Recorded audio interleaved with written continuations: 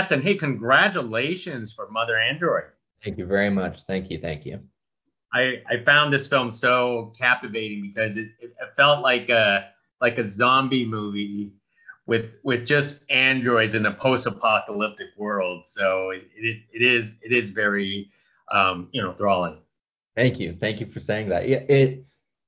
You know, a zombie apocalypse, maybe that could happen if we continue to play with virology, but at the same time, I think that the android apocalypse is the much more likely thing, the way that technology is going.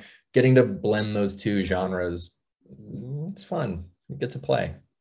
So what sparked you to write the story for Mother Android for you? The movie is I would call it like a personal love letter to my own biological parents and my adoption story.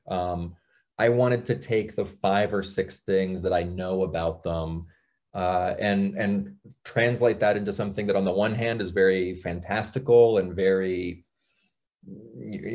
crazy apocalyptic, and on the other hand very real, personal, and emotional. So it was always, can I tell this story that is extremely meaningful to me, but do it in a way that weaponizes genre so that people will see it and it'll be fun to make? How did you come to the decision to make the setting, in the Northeast, most of the film in the forest? Because out of any setting, you have to choose like one of the most difficult ones for production. Uh, yeah.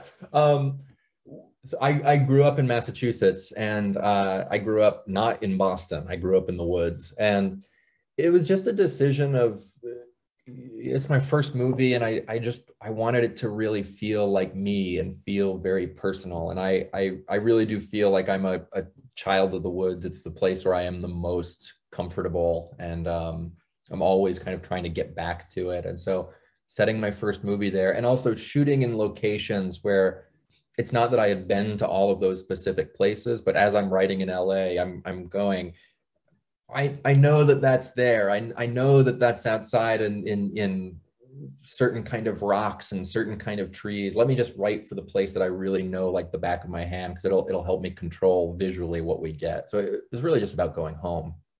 Was it really challenging to to delve into, with the rain and the mud and the running and It and was everything else? challenging for the actors. I was fine. I love all of that stuff, but I'm also not the person that has to stand under a rain tower and be absolutely, so sometimes I would, just for like camaraderie, and to try to keep the cast happy with me.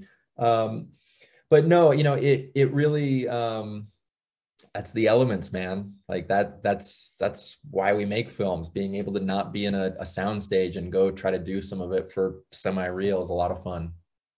I know. I was going to say that this film is unique because you introduce a 9 month pregnant woman, on her journey. So, tell us how Chloe Chloe and you pull this off, because I don't see how this was comfortable for her at all.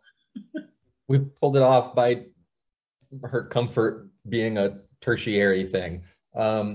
Yeah, no, I mean, we had a prosthetic belly, and it weighed 20 or 21 pounds. And I had spent a lot of time talking to people who were pregnant or had been pregnant in my life to really kind of wrap my head around, okay, what does this feel like?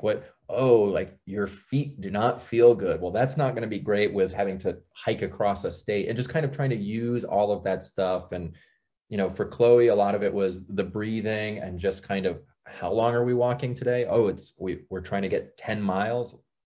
Dude, that's a lot when you're carrying all of this extra stuff. So just try to lean into the reality of what a pregnancy is like, and not have it kind of magically go away because the story needs her to move quicker in one moment or another. Now, one more thing. I know you've done a lot of great writing projects, but now you have a taste of being at the helm.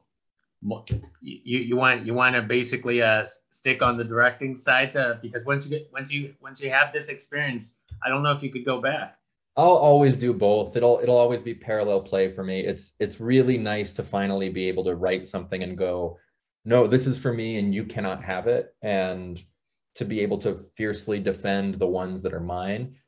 At the same time, when you're a screenwriter, you can work on a lot more stuff because it takes 2-3 years to make a movie at best, and it doesn't take that long to write a script. And so it just lets me work with a lot of cool people, get to know more people, get to work with some excellent filmmakers and learn from them, from their successes or their mistakes. So it only adds to my toolkit. And dude, I also just love writing. So being able to do both, I will do both, but hopefully there will be some more films I direct in the future. Well, I can't wait to see more stuff from you in the future. Thank you very much, Mattson, for speaking to us about Mother Android. And once again, congratulations. Thank you so much, sir. Thank you. Bye now.